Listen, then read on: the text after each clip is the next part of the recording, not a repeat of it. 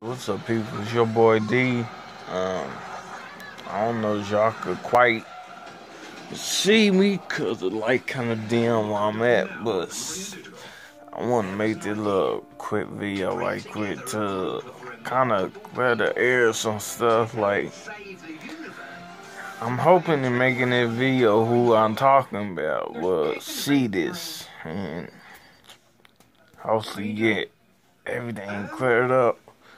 I know, like, a few months ago, I moved out of my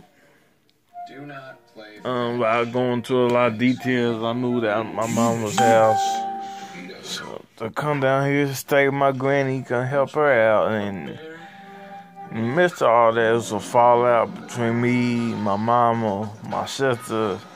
Now me and my mama's on good terms right now. Me and my sister really ain't talking, right?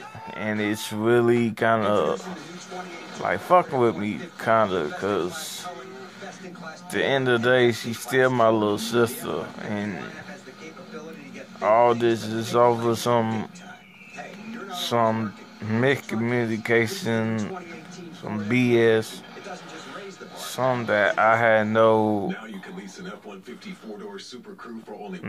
idea of. So I didn't want to say, like, despite like us, like we might not be talking, or you're not talking to me, or whatever, how you want to slice it. Like, you still my little sister. I'ma love you regardless. And I miss you. You're my only little sister, my baby little sister. I didn't help mom raise you when it was just me, mom, and you. I was basically like, then they did help change your diapers, helped you with your homework, set parent-teacher conferences with mom and stuff of yours. Every birthday, just about every moment in your life, just about I was at.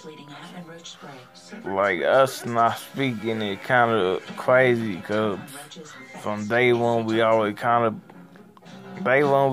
been close like this. So the fact that you not really talking to me, it kind of fucking with me, cause like, damn, I miss my sister. I want my sister back. Like I know it's gonna take some time. It ain't gonna happen just like that overnight.